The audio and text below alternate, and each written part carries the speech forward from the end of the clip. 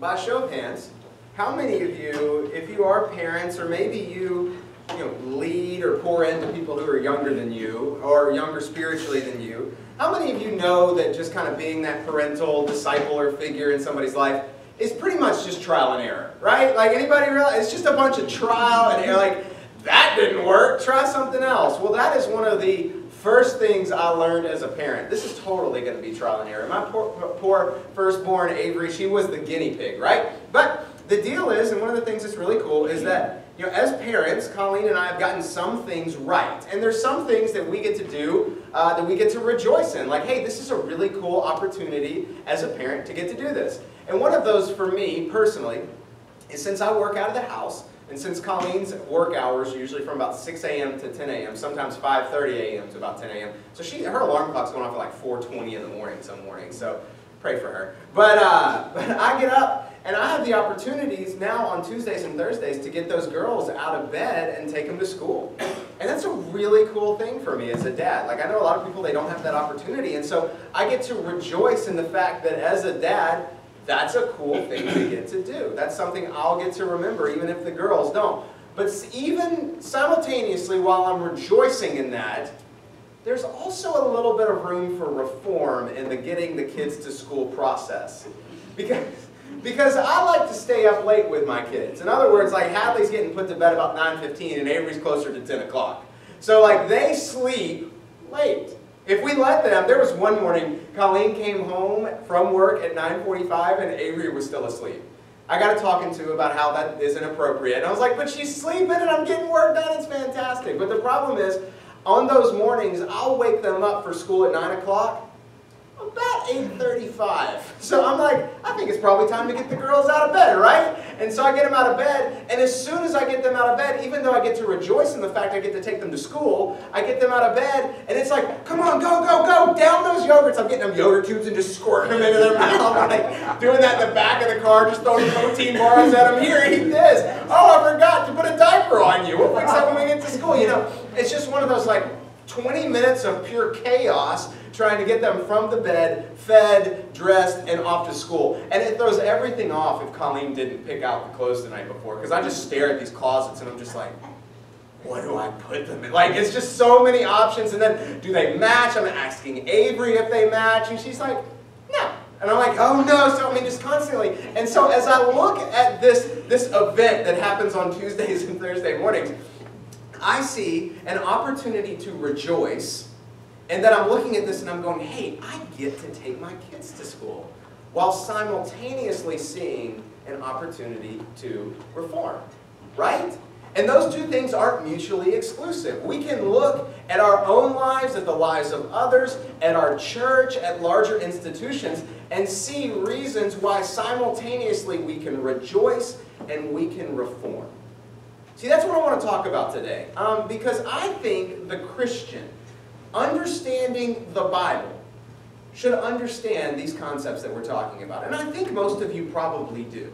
You might have heard the phrase, somebody say this, I'm not where I want to be, but I'm certainly not where I was. See, that phrase encompasses what I'm talking about, the idea that we can rejoice that we aren't where we were, but we still want to reform because we're not where we want to be. See, Christians understand something. They understand why the world's broken. If you got a room full of 100 people, I think 99.9% of those people, so you've got like a 9/10 of one person disagreeing, but like they would say, yes, the world is broken. It's not as it should be. But Christians understand clearer than most why that is, and it's because of sin. Genesis 1 and 2, God's perfect world. Genesis 3, we rebel against God and everything breaks. That's why we all know the world's broken, even though we've never seen the world perfect. Have you ever thought about that? Like, how do you know that something isn't the way it should be if you've never seen the way that it should be? I believe it's because God's written on our heart the way things should be, and then we look around and we see the way that things actually are, and we know there's a disconnect. So we understand that there are constant reasons to change and to mold and to shape. And I'm not just talking culture at large, I'm talking about me. Right? Like, let's get this down to an individual level. I'm looking at the person in the mirror and I'm going, you certainly aren't where you need to be. And we understand that's because of sin. But simultaneously, the Christian understands that Jesus did something 2,000 years ago that changed the world. he began the process of fixing God's broken world. He began the process, and in many of our own lives, we can point back to a time or a season in our life where God saved us and changed us and gave us a new heart. So we certainly aren't where we want to be, but we aren't where we were, and we have reason to rejoice while simultaneously seeing we have reason to change, to grow, to conform, to be more like Jesus, to reform. And what I want to do, this is kind of like an extra week for me, because as we planned this out, this was supposed to be Greenbrier Week. We pushed that back a week. So I've just got this extra week to preach on something that's in my heart. So I want us to go to Matthew 16, verses 15 through 27. Matthew 16, verses 15 through 27. And we're going to see the Apostle Peter. Peter, confessing Jesus, leading the early church, wrote some books of the Bible, changed the world. We're going to see Peter. And we're going to see in this passage that Jesus simultaneously rejoices in something that happens to Peter and then calls on Peter to reform something that happens. And it's a pretty stark contrast. Just spoiler alert, Jesus is going to call Peter Satan. Like, you think that kind of sticks with you a little bit. If, like, the creator of the world, like, that's the rebuke you get. But we're going to see that Peter does something awesome and then needs to reform. We're going to pick that apart, because I think as a church culture, if we begin to get this, we actually can engage the world the way that Jesus would have us engage the world. I think we can engage our neighbors the way that Jesus would have us engage our neighbors.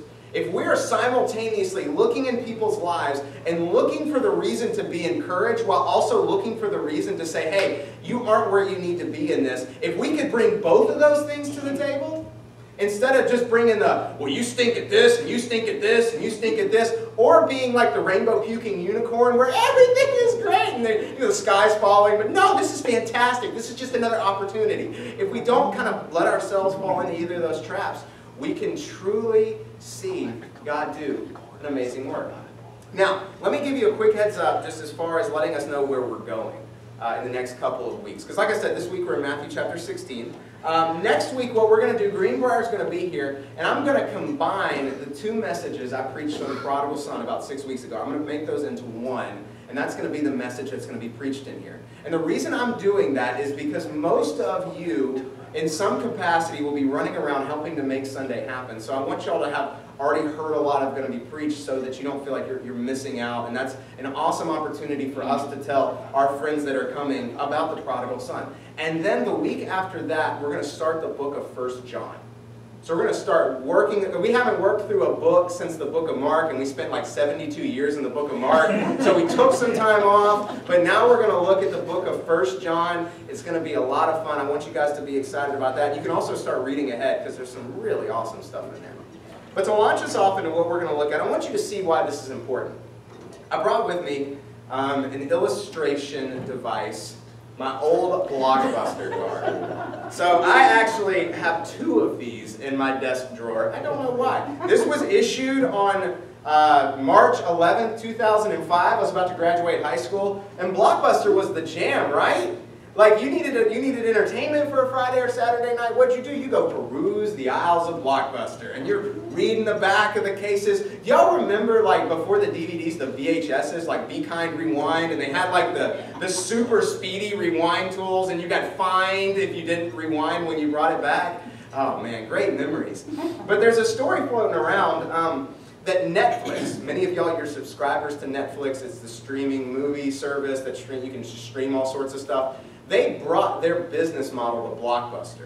And they said, look, things are moving online. Things are moving towards the internet. The brick and mortar thing that you've got going on where you go into a store and you rent DVDs, like, that's going to be obsolete soon. People are going to be able to sit on their couch and do what they do in your store, and they're going to pay to do it that way. And Netflix was like, we want to take your branding and we want to take your, knowledge of distributing videos and distributing movies, and we want to take it online. And they laughed at them. They were like, no, that's not, we're fine, we're great. And now we laugh when somebody pulls out a Blockbuster card, and many of us are subscribers to Netflix. Now here's why that's important. I don't think the problem with most people or most companies. Like if you're looking at a company or a church, and you see this church over here that's growing and reaching people, and then you see this church over here that's not growing, and they seem to be shrinking, and there's a lot of fighting, I don't think the difference between these two churches is the fact that this one needs to reform and this one doesn't. I think it's that this one that's growing is willing to reform, is willing to change, and is willing to constantly ask the question, how can we reach people better, while this one refuses to change? And I think the same is true with individuals.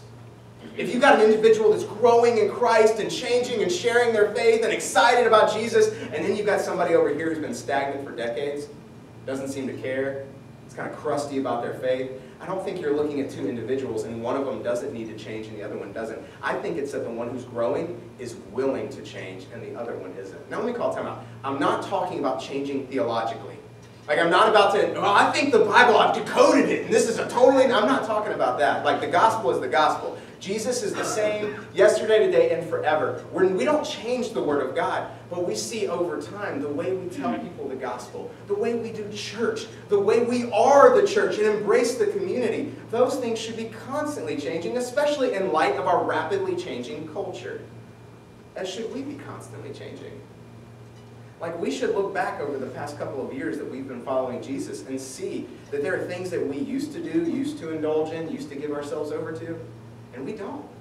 And maybe there's areas of obedience that we are actually walking in, whereas in 2-3 years ago we weren't walking in them. We should be constantly seeing Jesus conform us to his likeness, while also recognizing there's so many reasons to rejoice. There's so many reasons to rejoice, and one of them is the fact that he is changing us into his likeness. So, with all that being said, let's get to our first point, which is this: rejoice. I know, shocking, right? Rejoice. So, this will come as a shock to most of you, but I hate dressing up. I hate dressing up. In fact, one day my dream is just to preach in my workout clothes. Like I loved going down to the beach with Ridgeway Baptist a couple months ago, and one of the reasons was because Josh just let me preach in the workout clothes. I was just like, man, this is the best gig ever. At the beach, preaching to high schoolers about Jesus, wearing the uniform, right? Like that's just how I roll. But to be honest, like I don't mind putting on jeans and a collared shirt. Like it's not the end of the world. But putting on a tie, no. I'm just like, no, I don't. It's like I just can't. Some of you, you're like, I want to look as dressed up as possible. No, I want to push the envelope for how undressed up I can be and still be let into your establishment. Like that's the goal. But what'll happen is I'll go to like a wedding or a rehearsal dinner, and what I'll do is I won't know what the attire's supposed to be. So I'll dress up and I'll put the khakis on and the button up and I'll even put the tie around, but I'll leave it loose because as soon as that thing gets tightened, it's just like, I can't breathe. You know, like I've just kind of got one of those going on. I had like an extender for the buttons so my neck would pop out a little bit, but I lost it. And so I'm back to, you know, like sound like Darth Vader when I'm wearing one of those suckers. But I will sit in the car for about 2 or 3 minutes and I'll watch people walk in. I'll be like, he doesn't have a tie. He does have a tie. He has a coat but no tie. And I'm sizing everybody up. And what I'm doing is I'm looking to see, is it appropriate to leave the tie in the car? And you have to do a little bit of light. You got to watch a couple people because you don't want to see the one outlier, like the crazy uncle who's been drunk since 8 a.m. and excited about the rehearsal dinner. You know, if he doesn't have a tie on, that might not be the best person to go for. But, you know, if you see a couple people, it's like, okay, good. But what I'm doing in there is I'm looking at other people trying to get my cues for how I should operate within this setting. Now, when it comes to us as Christians, if we are looking for reasons to rejoice and we're looking for reasons to encourage, we should look to Jesus and see what he rejoiced in, what he was encouraging about. So I want to read a couple of passages of Scripture. I know I told you I would turn to Matthew 16, but we got to look at Luke 15 real quick. Jesus is telling some stories. This is actually the 2 stories that precede the story of the prodigal son. So Jesus talks about a lost sheep and a shepherd who goes to find the sheep. And this is how he sums up the story. He says, Luke 15, 6-7, he says, "And when he, the shepherd, comes home, he calls together his friends and his neighbors, saying to them," there's our word, "Rejoice with me, for I found my sheep that was lost. Just so, I tell you, there will be more joy in heaven over one sinner who repents than over 99 righteous persons who need no repentance." So what did Jesus just say there? He said, rejoicing is happening in heaven and someone gives their life to Jesus. But just in case you missed it, let's go verse 8. Or what woman, having 10 silver coins, if she loses one coin, does not light a lamp and sweep the house and seek diligently until she finds it?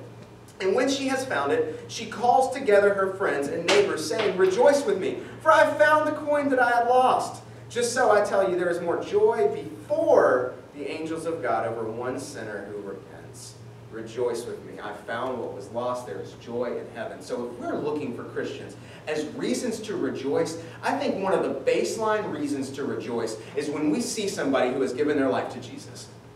Like if we see somebody who has crossed from death to life, who has said, yes, I want to follow Jesus, whereas before they were like, no, I don't want to follow Jesus. When we see that happens, that is reason for us to lose our minds.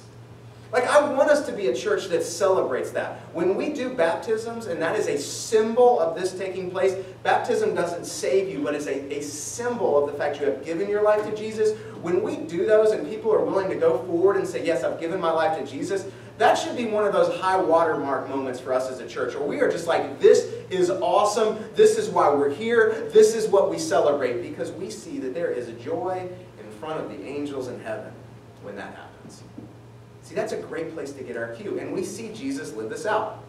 Look with me at Matthew chapter 16, verses 15 through 17. This is our text. He's talking to his disciples, and Peter oftentimes is seen as the spokesman for the disciples.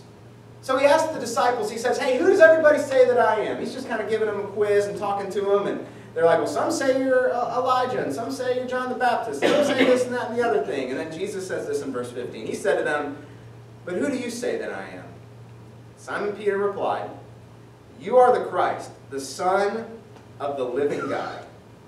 And Jesus answered him, blessed are you, Simon Bar-Jonah, for flesh and blood has not revealed this to you, but my Father who is in heaven. Notice the exclamation point. Now, as somebody who overuses exclamation points in text messages, you've probably gotten one from me and felt like I was screaming at you, so I apologize for that. But like when you see the Bible deliberately use an exclamation point, Jesus right here is like, boom! He's like, this is right. You got it right. This is worth celebrating. This is worth getting excited over.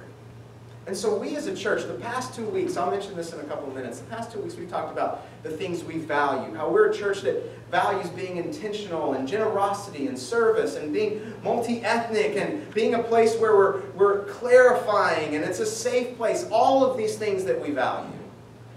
We want to value people giving their life to Jesus. And what Jesus is celebrating right here is that God has done a work in Peter's heart where Peter is able to see that this man who has opened the eyes of the blind, who has opened the ears of the deaf, and who have allowed the lame to walk, who's done all of these things, Peter sees he is the Christ, the awaited one, the person that the people of Israel have been waiting on. And Jesus celebrates that.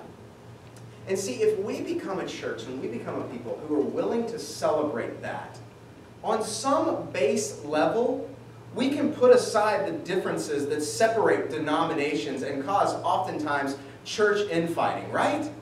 Like if we find people who are like, the Bible is God's Word and Jesus is my Savior and He's changing me and I know I'm a sinner and I need a Savior. If you find somebody who says that and you find that they disagree with you about the trichotomy and the dichotomy of the Spirit, some of you are like, what did you just say? We'll talk afterwards. If you find somebody who disagrees with you on like a big theological issue that people have been debating for hundreds of years, it's like, hey, it's okay, we can agree to disagree because we both know Jesus. And I'm not saying that those open-handed issues aren't important. We talk about them because they are important. But first and foremost, we want to look at churches outside of this church who are spreading the gospel and applaud them even if there are some differences. For instance, I love my Presbyterian brothers and sisters in Christ.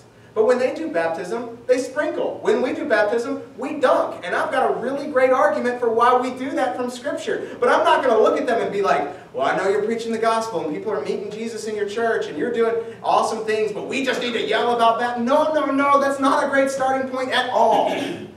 And so as a church, I want us to first and foremost hold that highly. See, one of the things that I like to do, and I've been spending a lot of time intentionally doing this, I like to meet with leaders, like people who are leading things.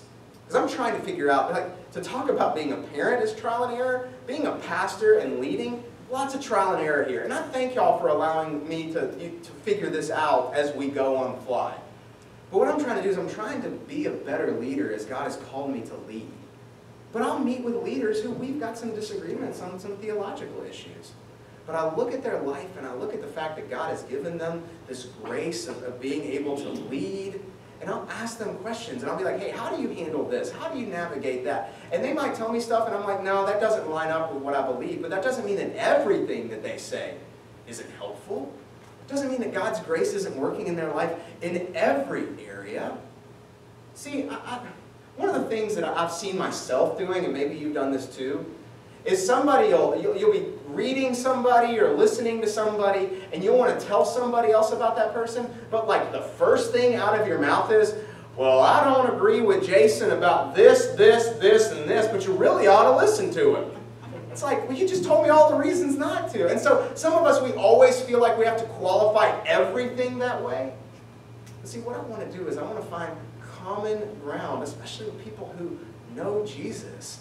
And then that allows us to have the conversations where we can both grow and we can challenge each other and we can discuss the open-handed issues in love. Because see, if we always just jump to, well, that church and that, we're never going to get anywhere. And I think that's what characterized the church in the latter decades of the 20th century. There was so much fighting amongst everybody who, at the end of the day, they all loved Jesus, and the issues they were fighting about were important, but the world saw that and they were like, well, I don't want to get in the middle of their family drama, right?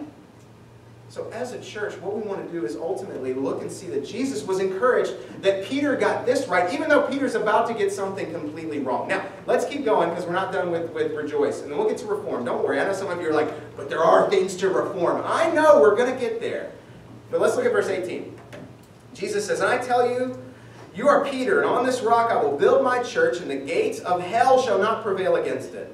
I will give you the keys of the kingdom of heaven, and whatever you bind on earth shall be bound in heaven, and whatever you loose on earth shall be loosed in heaven. Now, let's just do a quick theological side note. And if you want to talk about this afterwards, I'd love to. I've done a lot of reading and studying about this. But I do not believe that right here Jesus is making Peter the first pope.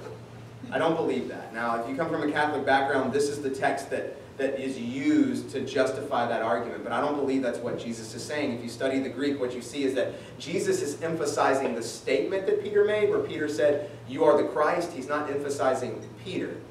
And he's saying that on that confession and on men and women who have made that confession, I will build my church. And he has. That's what he's doing here today.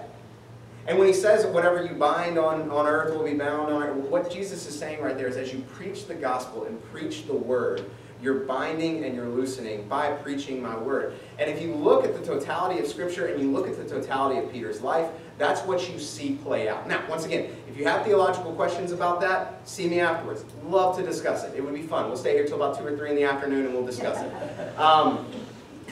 But the thing I don't want us to lose sight of, and when we have those dense theological discussions about this, we oftentimes miss the forest for the trees. Because right here, Jesus goes straight encouragement. Doesn't he? Guess what, Peter? You got it right, and the gates of hell are not going to prevail against this church when it starts to move forward and people start to confess this. That is awesome. And I think one of the things that is lacking in most of our lives, one of the things that is lacking in most of our circles is encouragement, right? So many of us, we're guarded and our default mode is criticism and critique, and we never look for opportunities to encourage. We never look for opportunities to breathe life into people with a simple encouraging text message, phone call, or really just a statement, or maybe even just a hug when you see them and say, hey, I want you to be encouraged about this. One of the things that it might be a secret that most ministers don't tell you, but there's really no filter here. Ministers so often get discouraged. Like most Sundays, it doesn't take me long to find something to go home and be discouraged about, just to be honest. And that's me saying that having a great church with awesome people. And I know many ministers, they're discouraged, they feel lonely, they feel like, all they hear is the criticism and the infighting. And there was a Sunday, I was just feeling down about some stuff. And I had some people come up to me. I'll never forget this. I had some people come up to me. And they were just talking to me. And they were sharing their heart with me. And I was sharing my heart with them. And they realized, I just needed to be prayed for. They prayed for me right there. And one of the guys I was talking to, he just kept repeating over and over and over again, don't lose heart. Like, not in some creepy way where he's like, don't lose heart, don't lose, but like in an encouraging way. He was just like, hey, look, don't lose heart. Keep doing what you're doing. Don't lose heart. Don't lose heart. Don't lose heart. And I needed that. And honestly, that was wind in my sails for weeks. And the reason I say that is because you have no idea what a positive, like, I don't mean to sound like Caleb, but what a positive and encouraging comment can do for somebody. Where you truly just speak life and say, hey, I don't know what's going on, but I want you to know that that thing that you said or that time that you did that thing, it really meant a lot to me. You can do that over text message. And most of us are afraid to do that because we're insecure in who we are in Christ. And we're like, what will they think of me if I encourage them? Unless they're a masochist, they'll probably welcome it. Right? They'll probably be like, hey, thank you so much for the encouragement. So here's my question. Is there anyone in your life that when I say those things about encouragement that you think of, that you're like, hey, I could fire off a text message to them and just say, hey, thanks for the prayers. Thanks for the time you did the thing that resulted in that. Thanks for being there for me. Thanks for being a light. Is there anybody you can think of? Because if that person's coming to mind right now, that most likely is the Holy Spirit. I don't think that's Satan being like, you should encourage them. I don't think that at all. So I would encourage you to encourage them. Let me give you a couple places where I think we can flesh this out. First is within marriage. I said this a couple weeks ago, and people really leaned in, so I'll say it again. When I'm doing premarital counseling with a couple, I'll sit down with them and I'll say, look, here's the goal. Here's the goal. I want you both to be open with each other about the things you see the other person struggling with, but I want you to focus on the reasons you should be encouraged by your spouse. So I want you to look at your husband or look at your wife and see all of the reasons that you see in them that God's working in them. And I want you to focus on your spouse's strengths while focusing on your own weaknesses.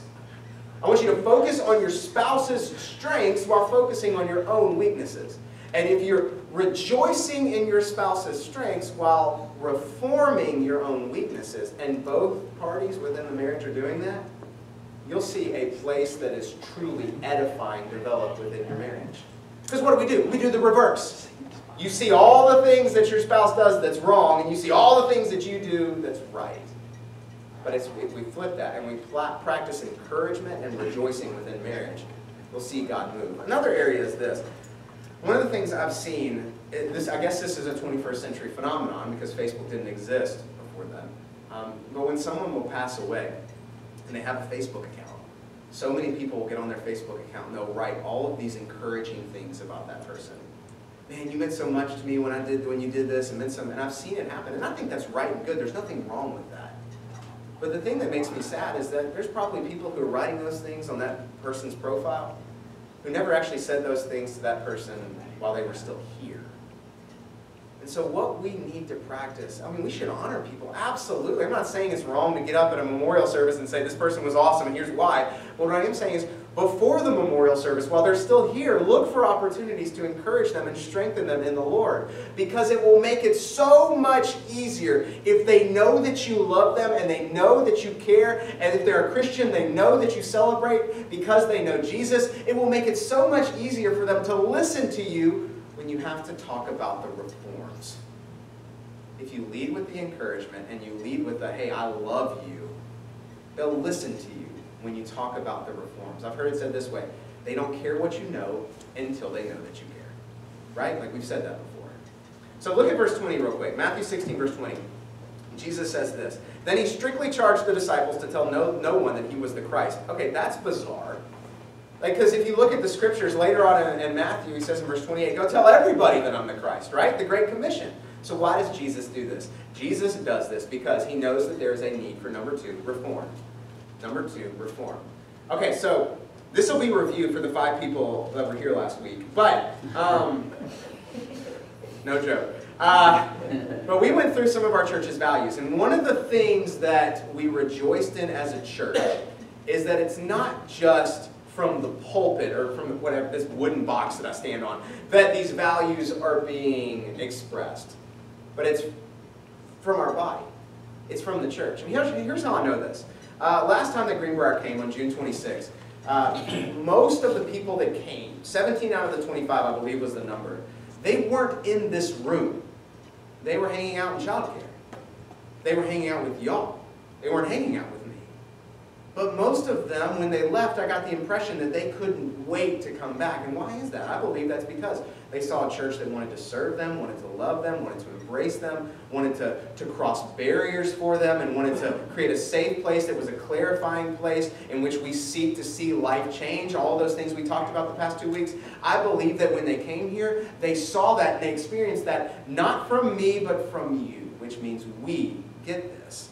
That's reason to rejoice right there. But at 6 p.m. tonight, before the game night that we're having at my house, we're having a childcare meeting. And the reason we're having a childcare meeting is because we want to not only rejoice in the fact we're creating this culture where children want to be a part of this, absolutely yes and amen, but we also recognize we still got to reform some stuff, because if we're going to grow, we've got to change a couple things. So simultaneously, what are we doing? We're rejoicing in what God's doing, we're reforming so that we continue to improve on what God is doing. And we see Jesus do this as well. Because Jesus not only encourages us, right? He's the God of all encouragement, Paul writes, but also we see Jesus right here calling Peter to reform. And it's a strong call. Let's just be honest, because let's look at verses 21 and 22. From that time, Jesus began to show his disciples that he must go to Jerusalem and suffer many things from the elders and the chief priests and scribes and be killed, and on the third day be raised. And Peter took him aside and began to rebuke him, saying, "Far be it from you, Lord, this shall never happen." Oh, our boy Pete. Here's the problem with Pete here. Peter has in his mind all of the Old Testament passages about the Messiah where he's going to open the eyes of the blind and open the ears of the mute and change the world. But he's not thinking about passages like Isaiah 53 where we see the Messiah suffering. See, no one in that time put those two passages together. Nobody thought that the same guy who was going to open the eyes of the blind would also be having his beard plucked out. Nobody was looking at those prophecies as if they were the same person. So Peter is confused when Jesus is like, "You just confessed me as the Christ, and I'm heading to Jerusalem to be crucified." So Peter's like, "No, you're not going to do that." And I love that because Peter's like, "You're God, and you can't do this." And that's the attitude most of us have. But Jesus, it's time to reform. But he turned to Peter and said, "Get behind me, Satan. You are a hindrance for me, for you are not setting your mind on the things of God, but on the things of men." Man, Peter just got called Satan by Jesus. Now let me just ask a quick question. Why is that in the Bible unless it's true? So like if Peter's the leader of the early church, and this is all propaganda, like if we lived in North Korea and Kim Jong-un is like pushing all his propaganda, I don't think he's putting stuff like this in his propaganda. In the same way, I don't think Peter's putting this in the scriptures if Peter's the one inventing it. See, the most logical conclusion is the reason that Jesus calling Peter is in the scriptures is because Jesus really called Peter Satan. Like that's why it's there. And I believe that's one of the many reasons why we can actually trust our Bible. Now, if we can trust our Bible, what's our Bible teaching us? Well, what our Bible is teaching us right here is that Jesus simultaneously sees reasons to rejoice in Peter and then also tells him there's reason to reform. And like I said earlier, when we stop reforming, something bad happens to us in our spiritual walk and in our growth as a church. Chelsea, you can actually go ahead and start playing that video. This is a video of a marathon in Lehigh Valley, Pennsylvania. You notice something weird about that marathon?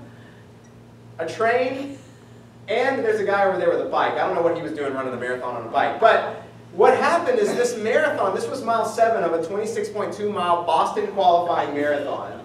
And they got stuck for 7.5 minutes by this freight train. And could you imagine, like you're running a marathon, you're trying to hit a time, you're getting all excited about it, and then this slow-moving freight train happens.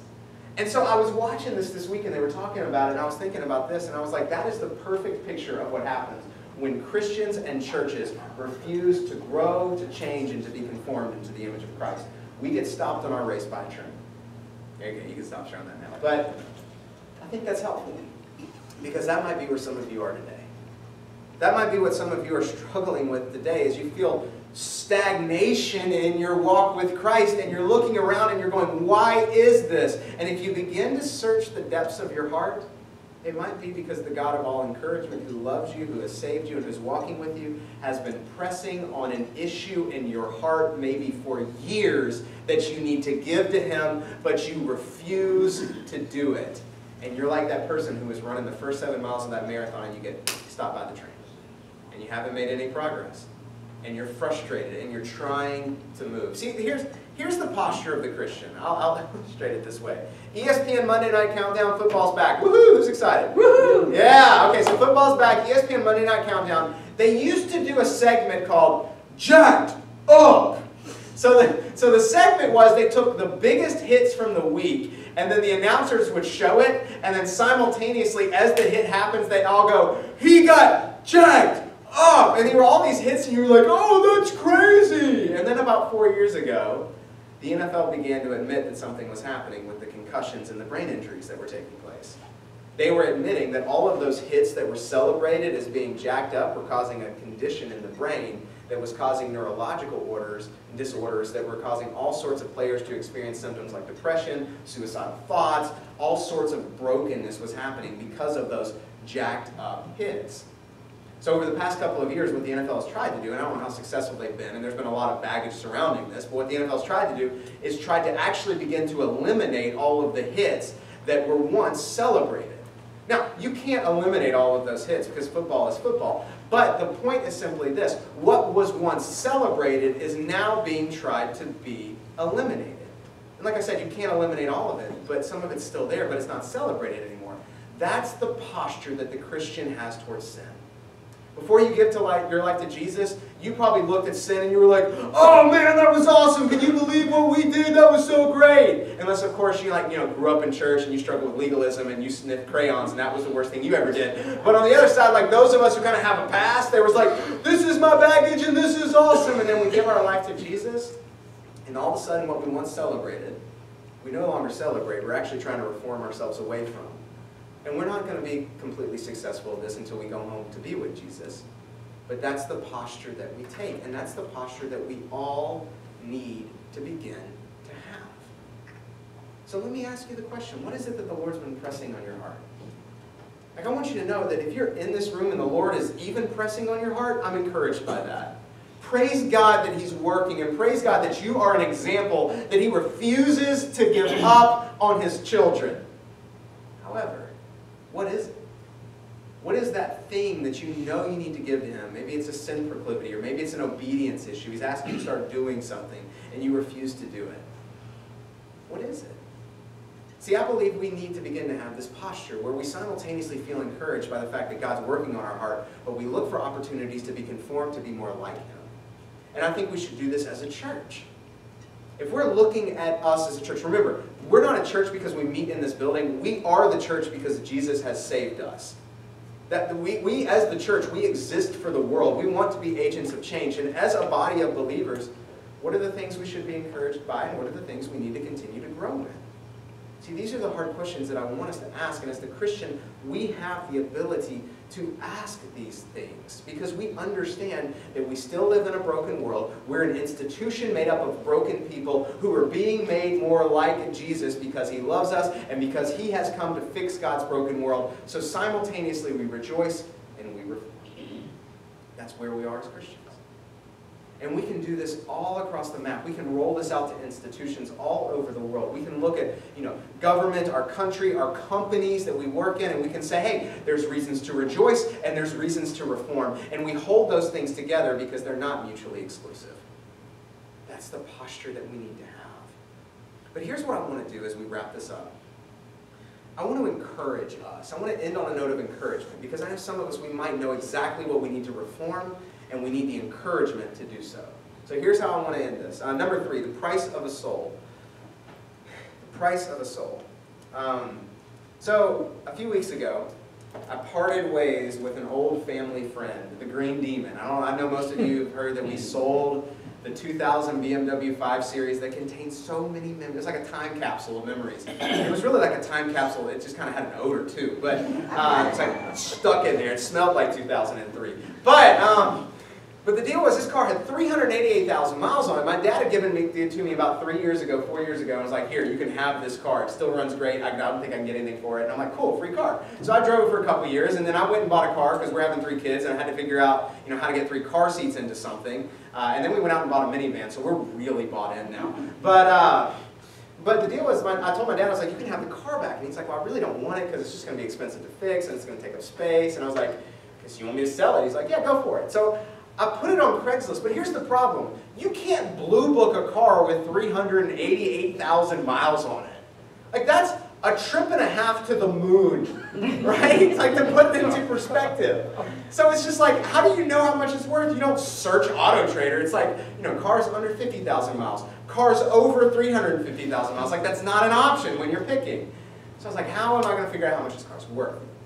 So what I did was I said, okay, look, I'm just going to put it at a price, and we'll figure out what it's worth when someone pays something for it. Like, that is the way to determine what it's worth. So some guy gave me like $1,600 for this car, and I thought that was great for a car that had that many miles, but I actually had it listed at about 3 times that much. And the guy calls me and he's like, hey, like the car, looks good, you're asking way too much, this is what I can give you. And I was like, well, you're the only person who's called me in the 3 weeks I've had it listed, and this is what you're offering me.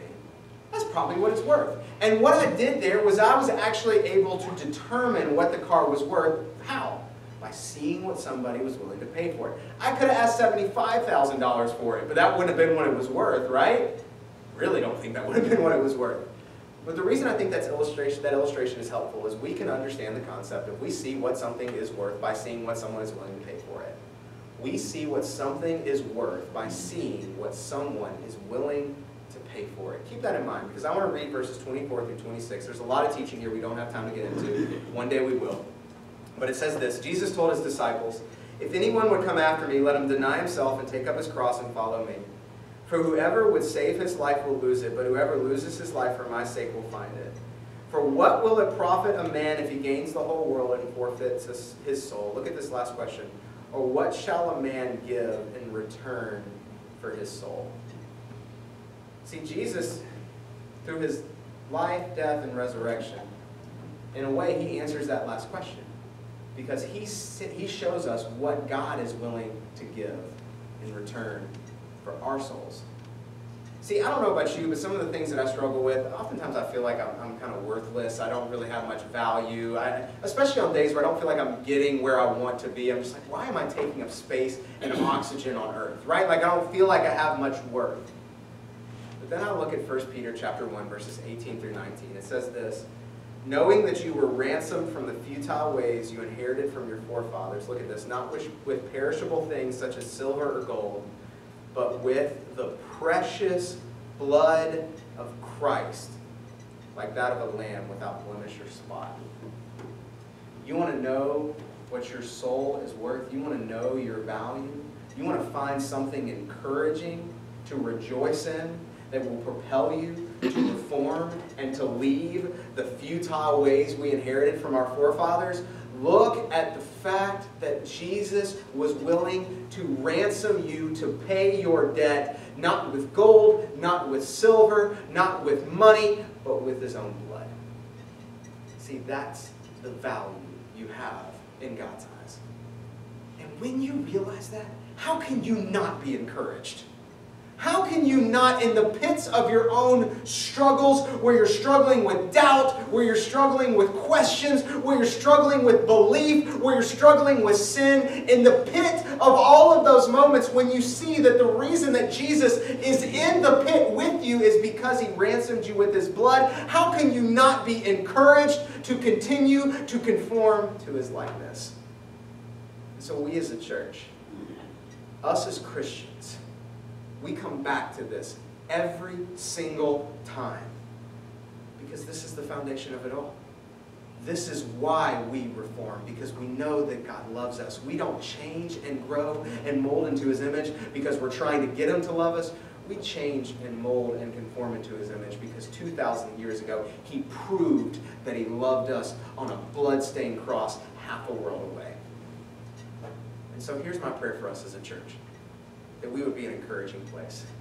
that we would look to rejoice, that people know Jesus and that God is working in this world, and things might be bad, but they're certainly not as bad as they could be. His common grace is everywhere. He's changing lives. Let us find reasons to be an encouraging place, but in our encouragement, let's also encourage people to continue to reform and conform to the image of Christ. Let's pray. Heavenly Father, I thank you that 2,000 years ago you proved that you loved us by sending Jesus to die on the cross. And Jesus, I thank you that you have continued to pursue us even in our disobedience and even in our seasons of running from you. And so, Lord, right now, I first pray that we would be encouraged to know that we are worth you giving your life for it. I know that so many of us in this room, there are days and times that we feel worthless. We feel like nobody cares, nobody loves, nobody's pursuing, nobody engages, nobody would do anything for us because they don't see the value in us. I know that so many of us feel that way because I'm just confessing some of my own struggles. But Lord, when I look at that bloodstained cross 2,000 years ago, I see love. I see you declaring to us our value, because our value is wrapped up in the price that someone is willing to pay for us, and you ransomed us not with silver or gold, but with your precious blood. Precious blood like that of a spotless lamb without blemish. Lord, would we first and foremost leave this place encouraged by that? And from that encouragement, would you show us that anytime you're calling us to reform, anytime there's brokenness in our lives that we need to confess and repent of, or anytime that we theologically get a little off and you're calling us back to center, Lord, would you show us that you're doing that because you love us? How could we think that there is any other motivation behind you calling us to change other than love if we're looking at the cross? Lord, I pray that we would be a church that would constantly embody this, that we would rejoice in you and who you are, and we would continue to conform and grow and change so that we could reach people, so that people would come in here and experience the same thing that Peter experienced, that you rejoice in. And they would come in here and they would experience the same thing that Peter experienced, where you rebuke and you conform. Lord, those two things are not mutually exclusive. So Lord, for the person in here who needs to be encouraging, show them how to do that. For the person in here who needs to change and grow, which is all of us, show us how to do that. Show us what our next step is. And Lord, maybe for the person in here who's been trying to conform and reform on their own, trying to get you to love them, would you show them that there's a reason to be encouraged, and it's not by their behavior, but it's by your behavior on the cross.